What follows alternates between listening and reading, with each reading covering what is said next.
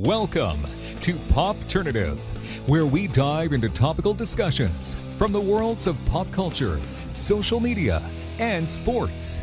Here is your host, Peter Remoliotis, aka PD Beats. Hello and welcome to the Popternative Podcast. This is the podcast where we have digital discussions in the worlds of pop culture, sports, social media, and of course wrestling. It is our hashtag Week of Wrestling. I'm pleased to be joined by a professional wrestler. He is the leader of the Kingdom and Ring of Honor, Matt Taven. Matt, welcome to Popternative. Yes. How we doing, everyone? Good to be here. For sure. So we talked a little bit off air as well. Out for 9 months with an injury. One of those things where I can't even imagine, being on the sidelines, wanting to kind of watch everything. But I mean, talk a little bit about what's happened since you've been back from this big injury. Well, it's kind of crazy to think, it's been over a year since I've been back. And I was jokingly telling family members over Christmas that I probably came back too early, but at the same time, it's one of those things that you look back on, you're like, I'm glad I did. If I had the extra time, sure, that probably would have helped in the long run. But I came back after 9 months, basically to a CMML tour in Mexico. I had planned on coming back to Ring of Honor in October. And that was something that me and my physical therapist and my surgeon had kind of planned out. Originally they wanted me to be out even longer, but I kind of wasn't hearing any of that. So October was kind of the scheduled date, and out of the blue, CMML reached out to me about doing a tour down there, and it was one of those things where I've grown up a lifelong wrestling fan since I was a kid. So, going down to Arena Mexico and doing something in that building and with that company is something that I've thought about doing since I was a child. A lot of my heroes, a lot of my favorite wrestlers did the same thing. So I jumped on the opportunity and kind of, put rehab into overdrive and made it happen. And a lot of people, especially for like athletes, if they're coming back from an ACL tear, a lot of people say like that first year back is kind of, you're still figuring out how your knee's going to react, working out the kinks and stuff. And I kind of thought that, I'd be fine. And just recently, I kind of started been feeling myself again. And I was like, man, it really did take like a year of being back before I felt like, okay, I have some more confidence in this knee than I, did previously. But man, in that year and 3 months it's been since I've been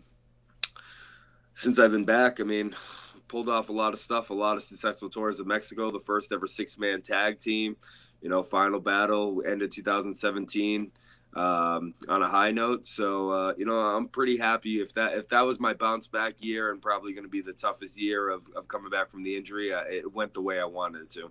Well, we're happy you're back. I mean, it's one of those things where, speaking to a lot of other wrestlers, I mean, it just seems these last couple of years, it's just an unbelievable time to be a pro wrestler. I mean, Without a doubt. You just see, the talent from all over the globe at that local shows and these indie promotions, and it's just amazing. What do you think what have you noticed in terms of the successful transitions of wrestling over the last 3 years? Like, what has changed in from like doing it 3-4 years ago, which has made it kind of better? Well, I think the biggest thing is social media and the fact that people can get their stuff out there and get it to an audience of hundreds of thousands, even millions in some cases. So, with social media, you're able to kind of make yourself and really put yourself out there. And I know, us with the Kingdom, we try to jump on try to jump on the social media wave as well with, some of the videos that we've done and stuff. But, guys don't really need the platform of TV, even though TV helps. And, that's ultimately where you're trying to go. But you can make your name getting there through social media now. Where before it was, a lot of, networking and getting out there in front of the right people, now you can really make a name for yourself just on your own accord, which has really helped. And then, with every promotion, being able to do streaming services, just in the Northeast where I'm from alone, from Northeast Wrestling to Beyond Wrestling to all these different places. And now, like, you got stuff like Powerbomb TV, and, the Fight app has a million different companies on it. It's as a wrestling fan, you can't go anywhere without finding wrestling and without finding something that you're looking for. So, thank God that, there is such a platform for all the wrestlers out there now, because you're finding people from all around the world that you might not have found. I'm sure, like the Will Ospreays and stuff, the guys that are just absolutely, phenomenal athletic freaks would still make it out there. But there's the England scene alone has blown up so much. And a lot of those guys, I would say 5-6 years ago, probably, wouldn't have made such a big impact as they do now. But because of the internet and because of all these different streaming services, you're able to just see so much talent out there. Absolutely. I'm just going to refresh because you got a bit pixelated. So I'm just going to refresh it. We're still recording. I'm going to edit it out. It's all good.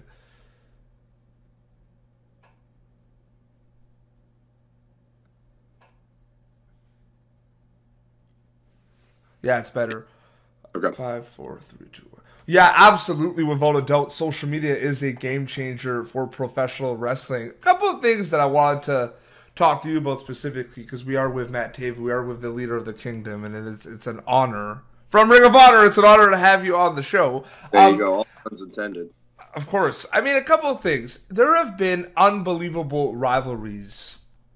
There have been unbelievable rivalries that you have been involved with, whether singles, whether tag team. It's just been amazing. And I understand that, in wrestling storylines, they come and go, and you'll have a really big rivalry with someone, and then, that rivalry is kind of put on the side or not acknowledged, and then you see it in like WWE, right, where Dean Ambrose and AJ Styles have a huge rivalry, and then 2 months later, AJ Styles comes on Raw as a special guest and tags with Seth Rollins and Dean Ambrose.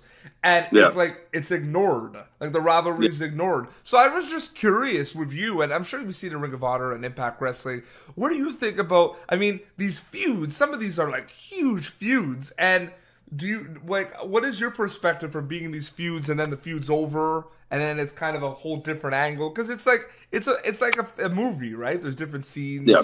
But, like, do you find sometimes that that's kind of weird, like, from the wrestling fan perspective, where I think, of course, it's a little, it's funny because, and again, I've been a wrestling fan since as long as I can remember, 5-6 years old.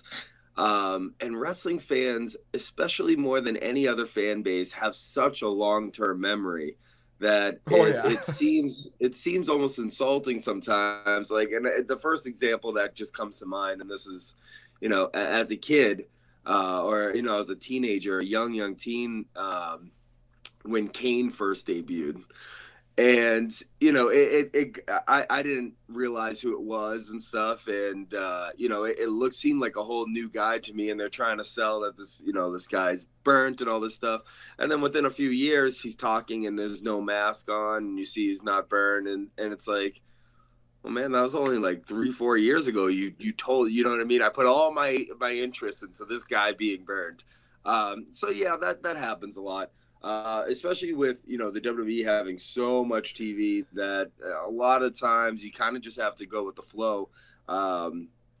As far as myself, I've always been, I don't know, especially nowadays, and I feel weird saying this, kind of like an old school mentality of like, for example, me and Jay Lethal had a feud for years, in Ring of Honor.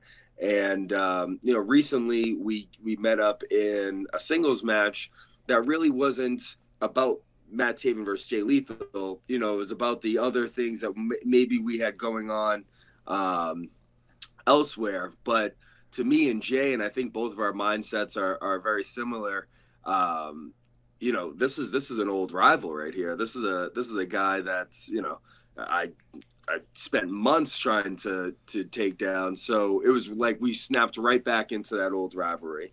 And that's kind of the way I like it, whether it's, the Bullet Club, I've wrestled them in all sorts of different matches in all sorts of different places for years. As soon as we're back in the ring, it's like, all right, this rivalry's back on.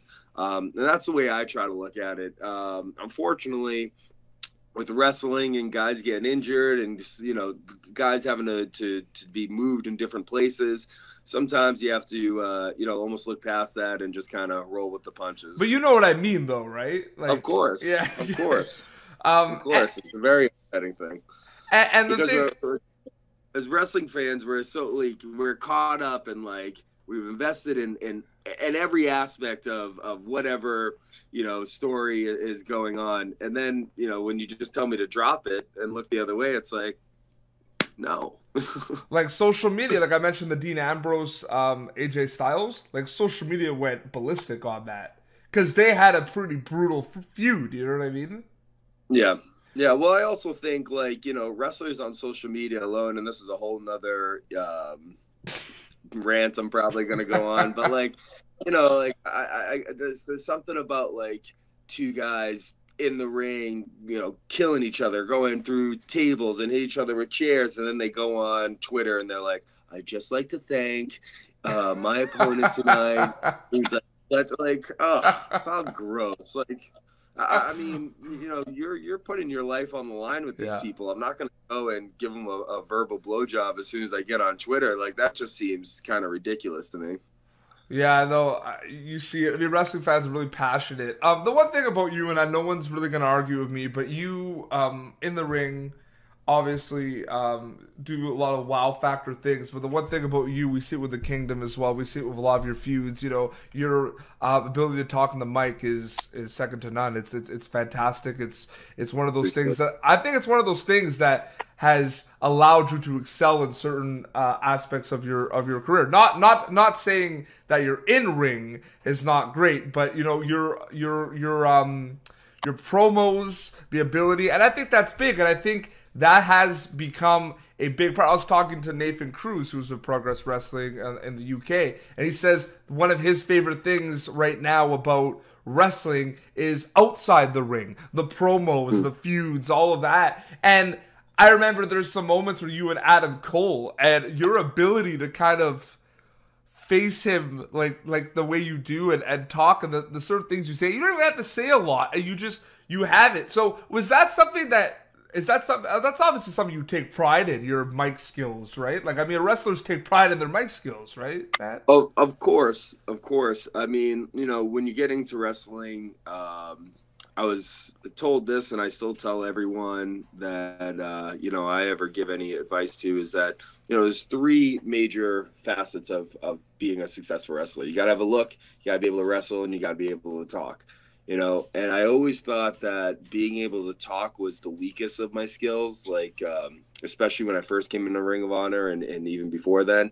And, me and Adam Cole, our careers started a month apart from one another. So I would always be like, why is Adam Cole getting this spot and I'm not? And, it's like, and then I'd watch his promos. It's like, ooh, it's because he can talk. And so I made it a point to, really push myself to I don't know, bring up my promo game a little bit. And then when I joined the Kingdom, it was kind of I got a lot more comfortable, being with Adam and Mike and just the three, and then with Maria as well, the four of us just kind of, talking like we normally would. And I think a real thing that helped was, a lot of guys, they're like, oh, how do I say things as a wrestler? As a wrestler, how would I say this? And, a lot of my friends, especially anyone that's ever been in a competitive situation with me, if it's, playing catch or playing NBA 2K or stuff, knows that I just talk and talk and talk and just talk so much trash to everyone. And, all my friends growing up were like, why don't you just say this kind of stuff to people? And I think it was a real kind of like, you know what, that's it. I just need to do me and not really care. And that's where stuff like Melvin's came from. Melvin's was something that I used to call my friends, when I thought they were being a dork. Oh, you're a Melvin. You know what I mean? Like, oh, you're nothing but dust, kid. Like, just that kind of stuff I had to bring to to my wrestling persona. And then I really felt like, okay, I'm comfortable in my shoes now. And then I just could let it rip. The one thing, and I'm really curious to see your answer on this, because it varies depending on certain wrestlers and the kind where they are in their careers. But you're seeing the wrestling industry is changing. It's a great time, like we said, to be a professional wrestler, and a lot of people do want to go to the WWE and do want to go to NXT. And a lot of people that and that you've wrestled, Adam Cole, Red Dragon, Kyle Riley, Byfish, they're over there. I'm sure that gives you kind of motivation one day if you were interested in kind of going to the WWE, because you see a lot of people that they're happy, with the organizations that are in right now, like Kenny Omega and New Japan Pro Wrestling, But I'm sure that gives you there's a motivation about, wow, I could be there one day. I was with these guys and now they're at the next level. Like, what do you think about that? Does Matt Taven ever think about stuff like that, or do you just kind of do your own thing? I don't think it's necessarily I could be there one day, as far as like any of us could be there right now. You know what I mean? And it's like like what we talked about earlier, where social media and the internet has really allowed people to do things for themselves. And really, if you want to put the effort into your character or your persona, you can do that. Everything that you see from the Kingdom is 110% from our mind. You know what I mean? Everything that Matt Taven does is 100% from my mind. Mm-hmm. And I have no one telling me to do this or do that or not do this. I mean, obviously there's been things I've tried to get away with on TV that I've gotten in trouble for, but for the most part, it's I'm really left to be as creative as I want to be and as I am naturally, which is why I really like, the spot that I am in, that I'm in. And there was, there's been a couple times where I've weighed out situations of, what's the best place for me? Should I go here? Should I go there? And it's been home to me. They took unbelievable care of me when I got and there's a pride in me that Ring of Honor is on the way up, and they're growing and they're getting bigger and attendance is getting bigger, and I want to be part of that revolution that continues this upward trend of Ring of Honor. So in my mind, if Ring of Honor and WWE have that Monday Night Wars type scenario one day, then you're in. That's you know what I mean? That's exactly the point that I want to be at. But not just that, is that I want to also, say that I was here from ground zero. Mm-hmm. You know what I mean? I was here from the infancies of this upward trend, and I was part of the building blocks to really bring it to where it is.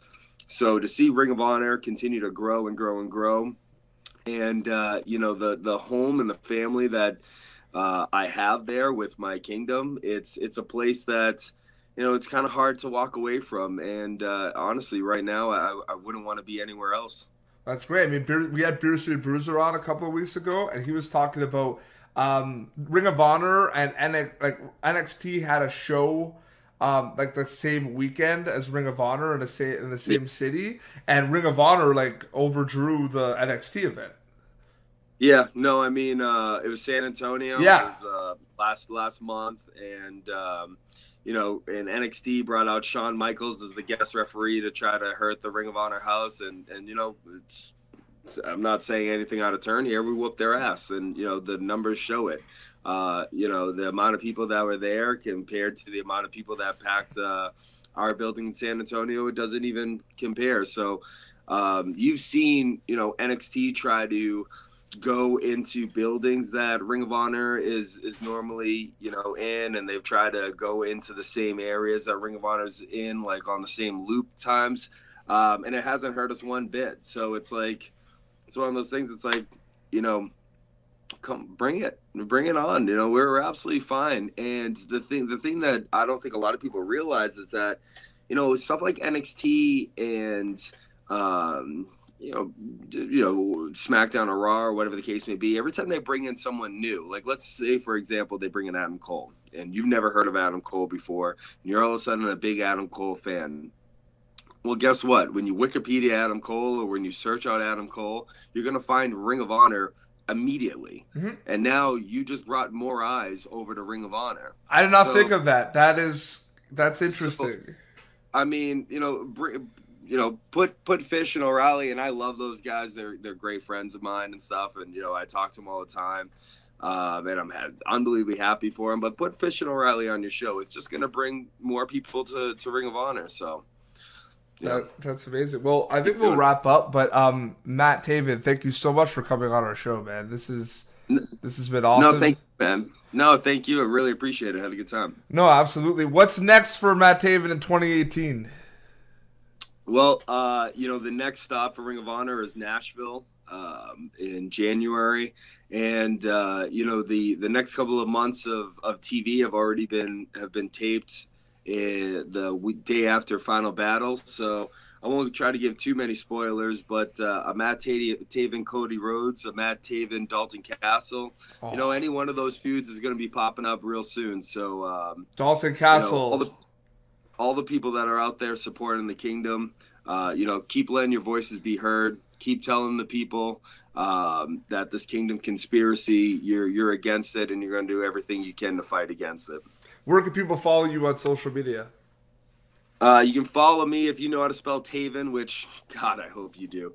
Taven. That's Matt Tavern, right? Tavern, yeah, with an R. You spell Tavern, you're dumb. I don't want you to so if you know how to spell Taven, you can find me on any social media. Matt Taven on Facebook, Matt Taven on Twitter, the Matt Taven on Instagram, Matt Taven at Gmail. Taven, and if you don't know how to spell that, I've seen people that have put tavern though. As where does the R? Like why? Like where does the R come from? I don't get it. I don't get it at all. I understand like if you're typing in your phone automatically changes it or something, but I've seen people put on like posters like Matt Tavern. And I've like, hey, I'm not Matt Tavern, so I'm not gonna wrestle there unless that gets changed. But oh man, something similar to that too, like poster wise. One of my friends used to be in a band called Chasing Amy, and they played at a local show. And there's another band called Chasing Amy, and on the posters they have the other Chasing Amy. That's awesome. Well, I mean, when you name yourself after a classic '90s movie, you gotta. Yeah, there was like another one, and they put the other. I mean, it was crazy. Like we were laughing so hard. But yeah, thank you so much, and all the best in 2018 for Matt Taven. Said it right. There you go. Perfect. Well, this has been Popternative. You can catch previous episodes of Popternative on YouTube. Please give us. Please subscribe. You can like us on Facebook, follow us on Twitter. Week of Wrestling, like I said, 7 days, 7 episodes with wrestlers. So until next time, this is Matt Taven and Peter Beats signing off. Thank you for tuning in to Popternative. Make sure to check out our past episodes of Popternative on YouTube. Be sure to like Popternative on Facebook and follow us on Twitter.